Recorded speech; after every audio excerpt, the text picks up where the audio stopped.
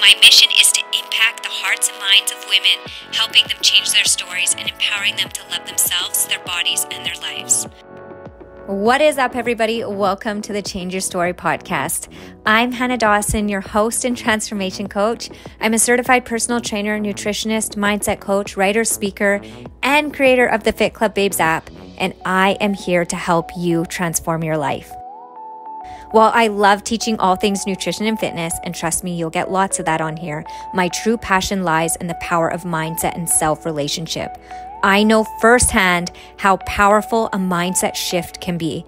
It has profoundly impacted not only my health and fitness journey, but also my relationship with myself, and it can do the same for you too. Many women believe as we age, we lose our beauty, body, and health, but that's not true. You can feel and look amazing and get better with age, and I'm going to show you how. Are you ready to change your story? Let's flip the script one thought at a time.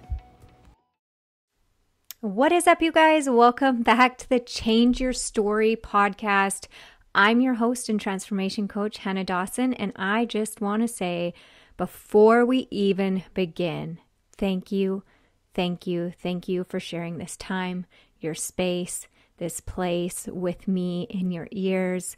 I can promise you it will never be a waste of your time, that you will always leave the Change Your Story podcast feeling more motivated, more focused, with more clarity, more inspiration, and more empowered than before you pressed play. And so I just want to say thank you. Thank you for being here. Thank you for allowing me to empower you and inspire you on this health and fitness journey. And I am so excited. We have a new series.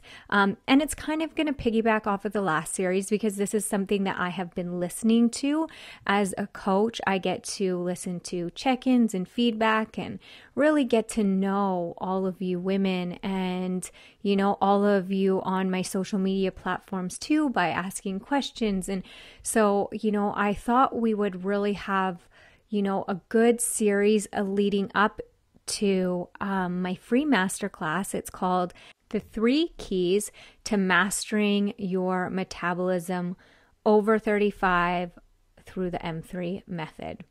All right. And so that feels really long, but essentially, after this series, I will have a free masterclass that you can join. The links will be in all of these show notes. So just to let you know, you can get on the know-how so that you don't miss when we do this free masterclass. And so essentially, I'm going to give you the keys to the kingdom.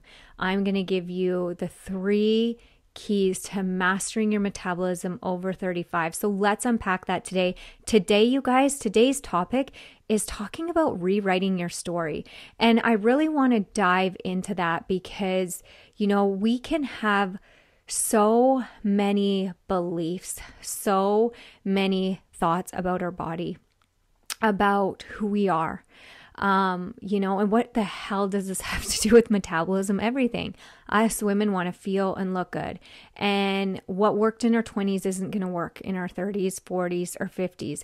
And let's be real, ladies, what worked in our 20s didn't really work. It was just our metabolism was a lot different and it was never sustainable, because if it was, you wouldn't be here in this place where you are with your body today.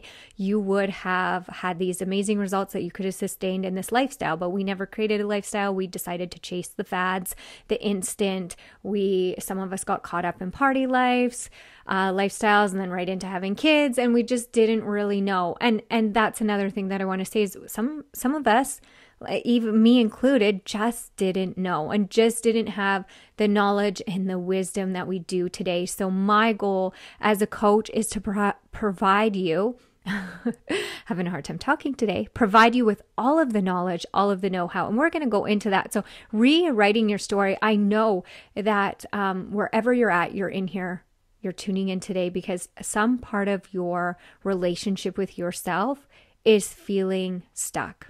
Whether that's your body, whether that's a love for your body, whether that's your energy, whether that just feels like things just feel stuck. I don't know. Can you relate? You feel stuck, whether that's, in wanting to start healthy habits, whether you feel stuck you feel like you've tried everything, whether you feel stuck in unhealthy habits, like all of these things that we're just frustrated. We're frustrated with feeling like our bodies aren't working. And it's easy to buy into the lie that, as we get older, we lose our beauty, body, and health. And that's just such a crock of crap. It's not true. And so the thing with our stories is that I say this to the Fit Club community all the time, that the number one key, and here's one of the keys to mastering your metabolism, is your mindset. Mindset is the foundation for every single thing in your life. If you could understand what mindset actually means, and we're going to dive into that today. So, we're going to be talking today about systems, right? James Clear says it very well. He says, we do not rise to the level of our goals, but we fall to the level of our systems. It's like, what type of system do you have for your mindset, right? What have you even thought about the system, right? And so I'm going to dive into a little bit about that today. Like the system, what is a system? Let's just say it as it is. Rewriting your story. Why would you want to rewrite your story? Because the story that is currently in your mind is either moving you forward or keeping you stuck. And so what controls that story? It's called the belief system.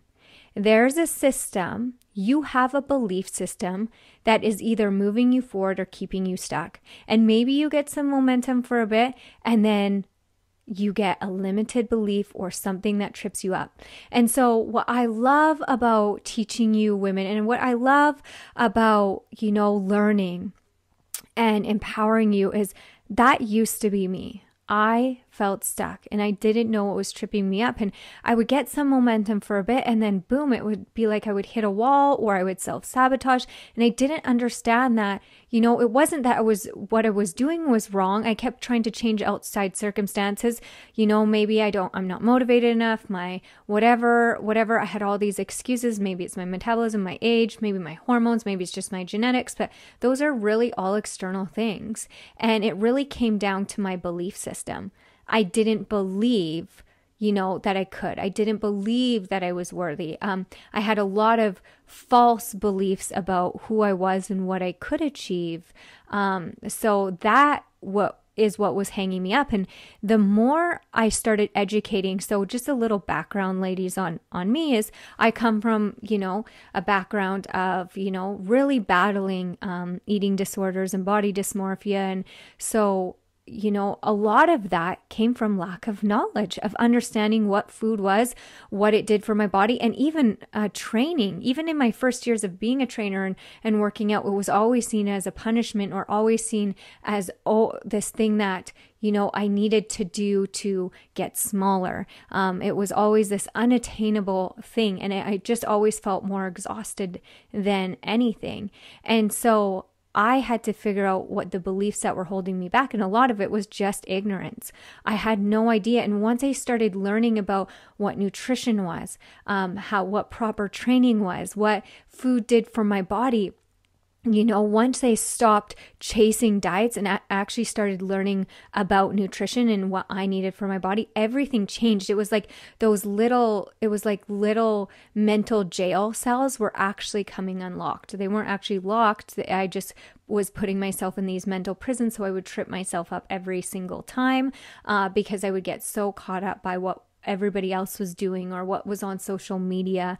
And I say this to the Fit Club babes, and I say this to my one-on-one coaching clients all the time. I say, when you start with me, the one thing I ask for is to shut all the other coaches, all the information off, because it's really hard to stay focused when you're listening to other things that could contradict what you're doing. And then guess what? That plants a seed of doubt, or that makes you think that maybe what you're doing isn't the right way. So it's really important that you stay focused. And so I love this analogy. I heard it actually from Amy Porterfield when I was listening to one of her podcasts, but I always use it now.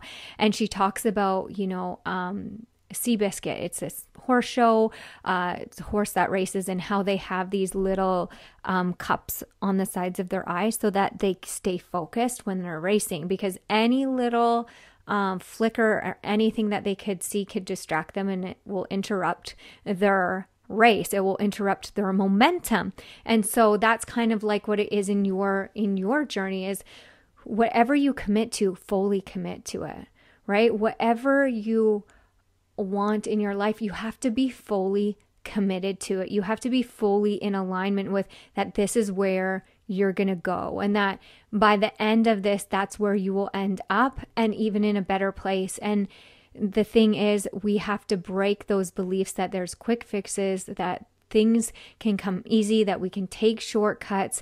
A lot of the time, if we find ourselves in a place where we're looking for a shortcut, that's a clear indication that we're struggling with a limited belief, that our belief system is broken. So we are essentially saying to ourselves, like, I'm just going to say this, okay, ladies? And I'm not talking to the people that actually need this medication, but I'm talking to you ladies that want the easy way out, that you've bought into you have bought into the lie that your metabolism is broken, that your hormones are messed up, and you need to take Ozempic. You need to take Ozempic because that's going to solve your problem. Once you lose the weight, then it's going to be so easy to keep the habits, and it's going to be so easy to eat healthy.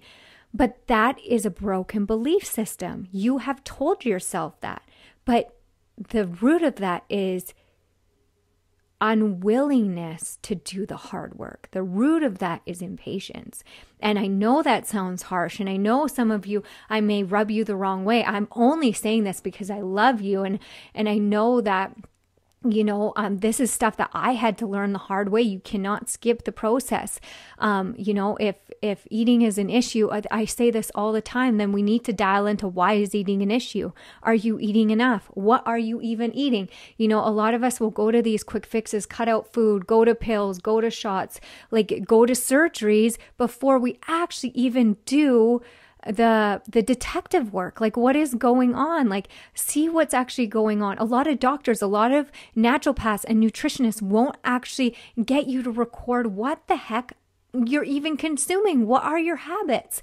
A lot of the time it comes down to our daily habits. Finding a quick fix or something to lose the weight really fast, I will say this again, will not make life easier.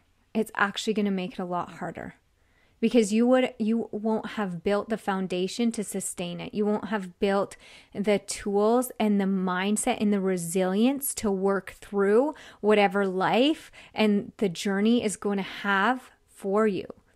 The journey is there. Those struggles are there. It is there to look inward, not outward, right? We want to go to these things to fix something, but the only thing that needs fixed is the mindset. We have a broken belief system, so we have to rewrite our story. So I'm going to ask you a question, and I'm going to give you some homework today. That is it. That is all. And then we will move on to episode 2, which I will see you for next week. So my question for you is, what is one belief that you currently have about your body or your metabolism that may be holding you back from changing your story? That may be holding you back from doing the things that you know that you should do? A lot of the time is we think we have to do everything at once, right? When we really don't. We just need to figure out what is the easiest thing that I can do to start with now. Because nobody can do it for you. A pill will not make you love yourself more. Being a skinnier, lighter version of yourself will not magically change everything. I know it feels like it will, but it won't. You will just be met with another level of distortion. And trust me, it doesn't feel good to be there. You will never recognize where you're at because you never recognized where you were. I will say this 1,000 times again, until you learn to love the body you have, you will not see the body that you want. In order to have the body you want, you have to learn to love the body that you have. And how do we love the body that we have? Well, we first have to build a relationship with ourselves and with our body. That starts with our mindset. That starts with our belief system. What are we telling ourselves? What are the belief systems? Where is the belief systems broken? And how can we create new belief systems? You guys, this is what is going to be in the masterclass. I'm really going to be showing you the systems that have to be in place for this to happen, because if you do not have the systems in place, if your systems are broken, guess what? Your new habits will be ineffective. The things that you want for change will not work. They may work for a little bit, but it will be like you keep hitting a wall. All right. So I want to give you a little bit of homework today, you guys, and you can feel free to share this with me. You can DM me or email me. Everything will be in the show notes. I would love to hear your reflections and just see kind of where you're at on this. If this resonated with you, I would love to know. Okay, so I'm going to get you to journal about the belief that you feel like is holding you back. So one belief, and be honest as you can, because honesty brings clarity. All right. And next week, we are going to be talking about, why, just understanding and learning isn't enough. Right. So be as honest as you can so we can get some clarity. All right. Reflect on how it affects your fitness journey.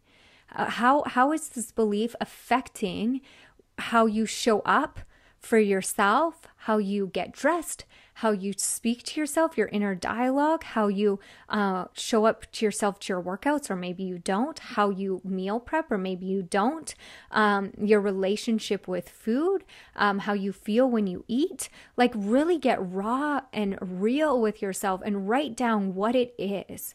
All right. And then I want you to flip it. Okay. What is one new belief that you could adopt that aligns with the future version of you, that aligns with the version of you of your highest self? What belief do you need to hang on to? Because let me tell you, girl, all you need to do is believe in one little belief. It's like a mustard seed. It will plant and it will grow so strong and so big. And let me encourage you a little bit more. If you could have believed the lie for so long and it compounded and is the result of what you're seeing now, let me tell you, the power of a small little belief can do the exact same thing. So how can you flip that belief that's holding you back, the broken belief system, to some belief that you could adopt that is going to align with your highest self? Okay. So I'm so excited to hear back and your thoughts on this. Please send me a message or email or whatever you want. You guys, you can leave me a review on the podcast. It literally is what helps me get found. It's your way to support me. You can leave me whatever review. You can rate the podcast. It's how it gets found. And it's how I can help other women too that may be going through this as well. So I just want to say thank you for sharing. And you guys, make sure you click the links below and register or get on the list for the free Mastering Your Metabolism Masterclass. It will be end of October, November, but there will be more in the email, so don't worry. So get on that email list so you'll be the first to know how to register for that free class. You do not want to miss this. I'm going to be teaching you everything that you need to know regarding this. But you guys, that is it. That is all. I love you all. Have an amazing day. So until next time, bye for now, you guys.